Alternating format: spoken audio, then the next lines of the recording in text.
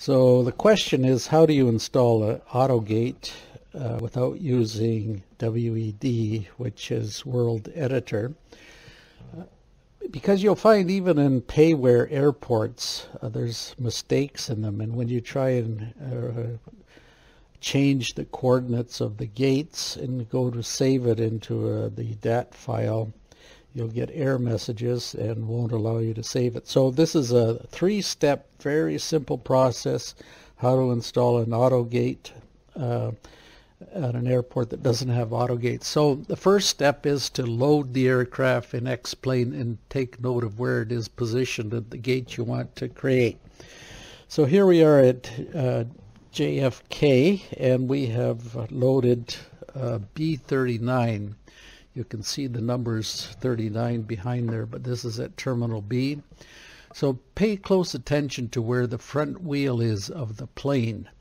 And you'll notice it's all the way, it's not parked properly, but that's where the plane will load every time that you connect to xplane11. So you can change the coordinates using World Editor, but like I said previously, there's errors in the airport, and rather than spending hours and hours fixing somebody else's mistake, it's easier just to use the overlay editor and to fix the gate to where it actually is currently.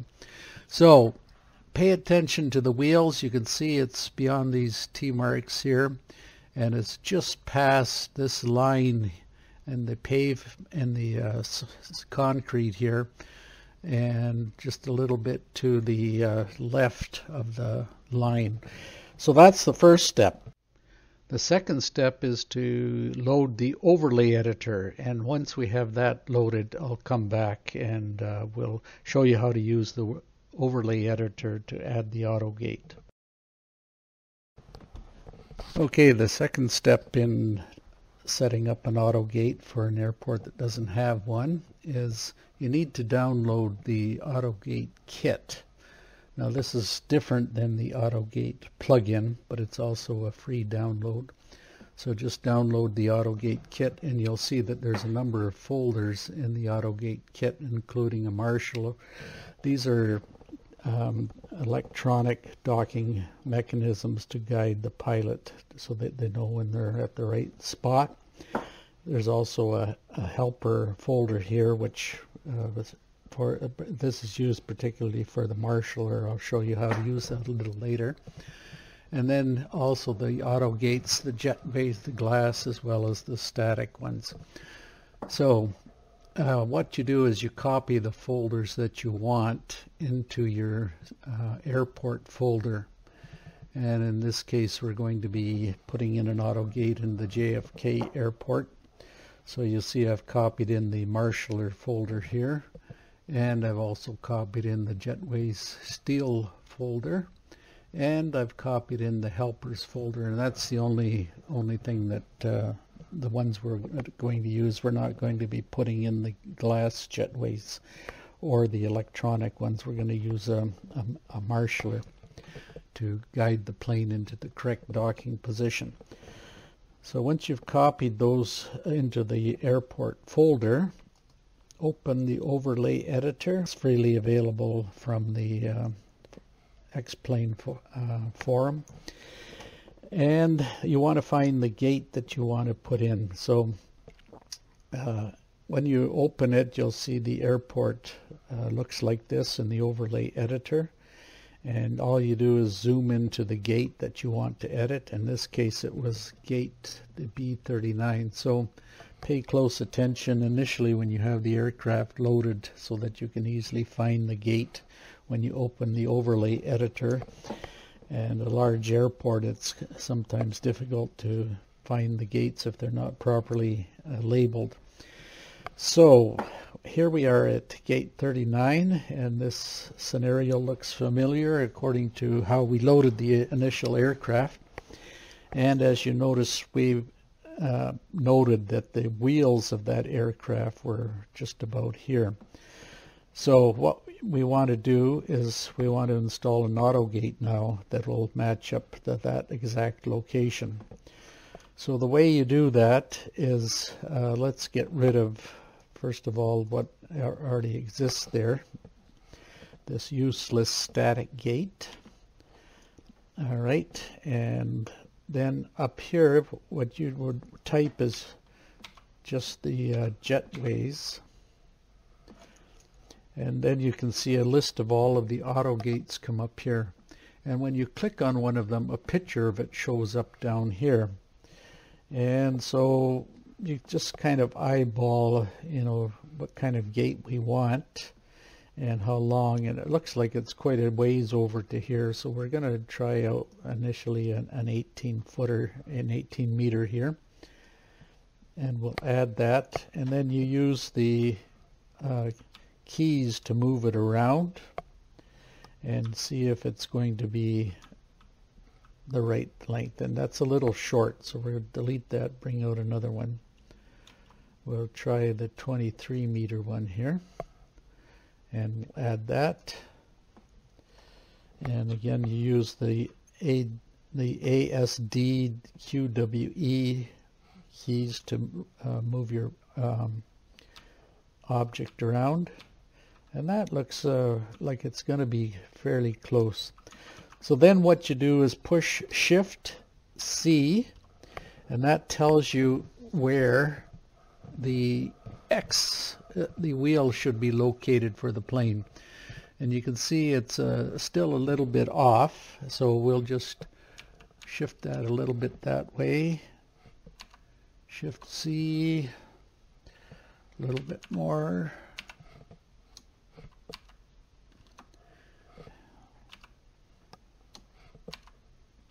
And then a little bit the other way.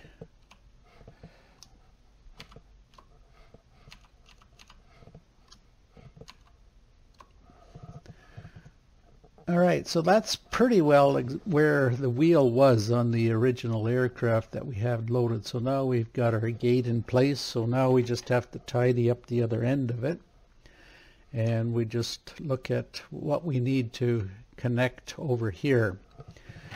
And so we'll get rid of this little turn style here. And we'll just put in a connection here. Again, type up here jetways. And we'll see here that there's connecting pieces down here. You've got 5 meter, 10 meter, and 15 meter. So we'll try a 10 meter just to see how that fits. And it might be a little long, and maybe the 5 will do. But it doesn't matter if it goes into that a little bit. And then you can rotate it as well.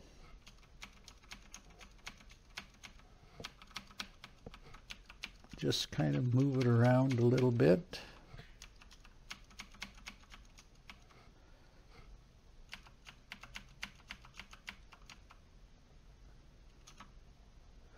And I think we've got a connection there. So let's just rotate around just to the view a bit just to make sure. So you can use the home key, the page up at the end, and the page down key to rotate. And you can see we've got a bit of a gap there still. So we have to adjust just a little bit. And we'll rotate it a bit more. Bring it this way a bit and a little bit farther this way. All right, so that I think is looking a little better there now. All right, good. And that's all there is. We got just a little bit. Whoop.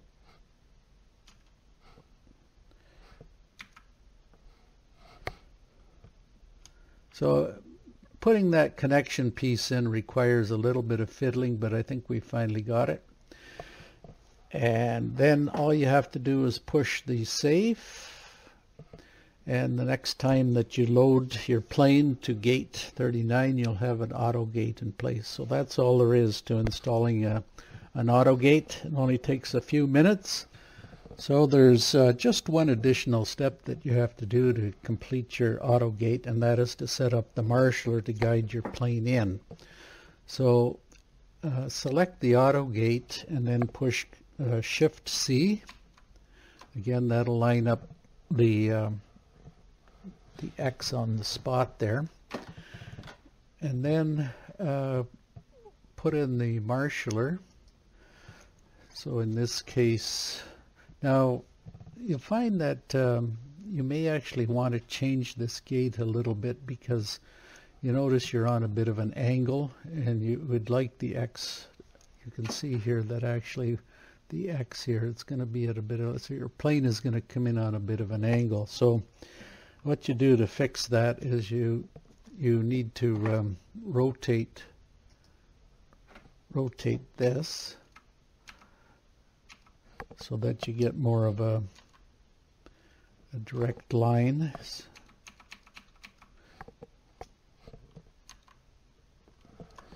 All right, so a little bit too far, Shift C.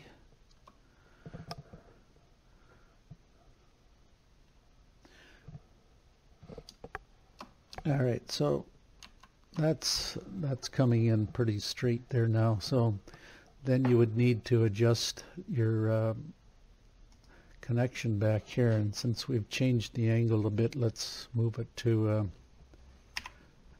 a shorter one. So what you want to do is select the shorter connection piece here and then add it using the plus button here, and then just move it over into position here. Rotate it a little bit. Bring it back out again. Rotate it a bit more.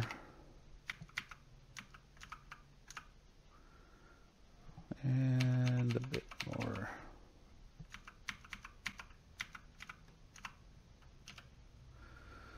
And I think we've got ourselves a finished gate. Just rotate around just to make sure everything looks good.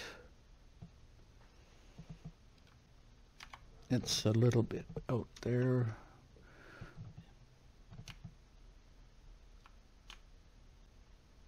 And that looks fine. And that's how you end up with a gate. And we need to put the marshaller in, which is what we started to do before we realized that the alignment needed to be fixed a little bit. So click on the auto gate here, push Shift C, and that'll tell you where your gate is going to be aligned up, and it's an exact position where the wheel was on that original aircraft. So now we need to install a marshaller. There's a little helper that helps you where to position the marshaller, and so if that was that help folder we put in earlier, if you type in help up here, you'll see a helper's green zone here, and so we'll add that, and that'll, if you've put the Shift C on the auto gate, then the green zone will come directly onto that square under the cross, and that tells you that you need to locate your marshaller just outside that green zone. Then to find the marshaller, type in, I think it's DGS, there you go. You add your marshaller and then just move him into position a little bit outside of the green zone, but far enough away that you can see him from the plane. And that should be it. So push the save button, and there you have an autogate that you've added to your airport in about 5 to 10 minutes, and it makes all the difference in flying. I hope you enjoyed. Let me know if you have any comments or any help needed. So once you load your autogate, you want to check it out and to see if there's any adjustments needed, and you can see the marshaller now in front of you on the plane. And if you look on from the outside, you'll see that the autogate works perfectly.